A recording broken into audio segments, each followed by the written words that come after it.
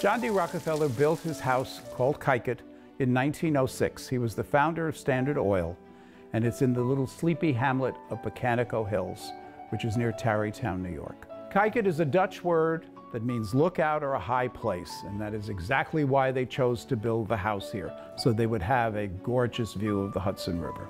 JDR designed a house that was reflective of the home he lived in as a child. They were Baptists, and so they were pretty strict in the way they brought their children up. The music room has what we call the not-so-grand staircase, because the fact is Laura did not want a grand staircase in her home, because in her mind, women used them to show off.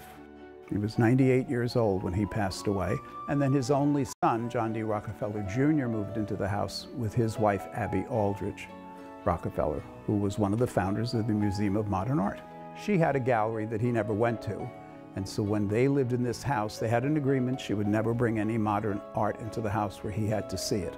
So if you walk around and see any modern art, it was all put here by Nelson, who was a four-term governor of New York State and vice president under Gerald Ford.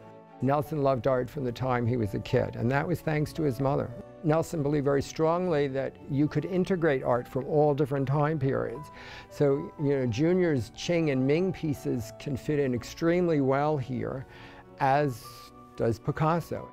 After Nelson's death in 1979, the house was left to the National Trust for Historic Preservation so that people could come and visit and love this house as much as the Rockefellers did.